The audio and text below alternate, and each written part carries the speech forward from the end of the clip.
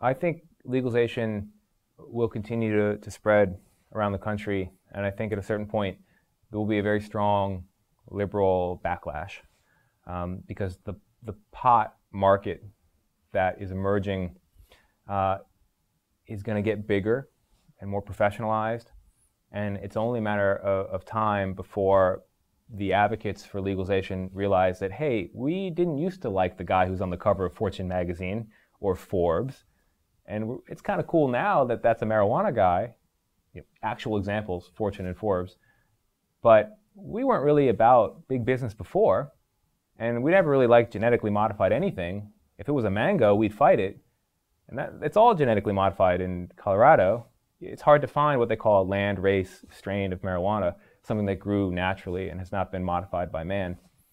There's a second part of legalization that doesn't yet concern a lot of people, but concerns me, and I think will eventually become a liberal issue, and that is the reach of the emerging marijuana industry. So if you unleash this tremendous market worth billions, which I think is true, you create entities, organizations, who have a very strong incentive to create as much marijuana use as possible. And not only that, but to create as much problematic marijuana use as possible. If we really mean to sell marijuana like alcohol, then we mean to create a market where most of the revenue comes from people who have a problem. That is the business model of alcohol. 80% of the revenues comes from a tiny sliver of the users. It's not the guy who has a drink after work. It's the guy who has 6, misses his kid's bedtime, his marriage is in shambles. That's the kind of guy who supports the industry. There's going to be more and more money in mainstream marijuana, in big marijuana, behind optimizing the experience and delivering it in a way that just totally bypasses the senses. Like you see in food. We've become more sensitive, and liberals in particular have become more sensitive today to what Kraft food does and what Nestle does and what Coca-Cola does to corner us into a set of choices that involve processed, highly profitable food, and that when we try that food, it just electrifies us. It just blows us away. The food that these companies are producing today, I mean, it is meant to just overwhelm the senses, right? They talk about the bliss point.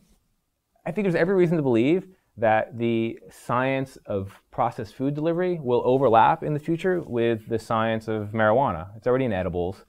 And that's troubling. I mean, that's creating a potential monster. The joke in the 1970s, when my father was big in the marijuana world, was, well, we don't really want them to legalize it, because if they legalize it, it won't be fun and it won't work anymore. There was some believed connection between the illegality and the thrill of doing wrong and sneaking and breaking the government's rules. That was kind of the high, right? It wasn't only the THC. It was the idea that we're flicking off Uncle Sam, who doesn't know. And when that's gone, well, you have to create something else to make it work. And that something else is a lot of THC and more use than we currently see, and potentially a problem. So it's a concern.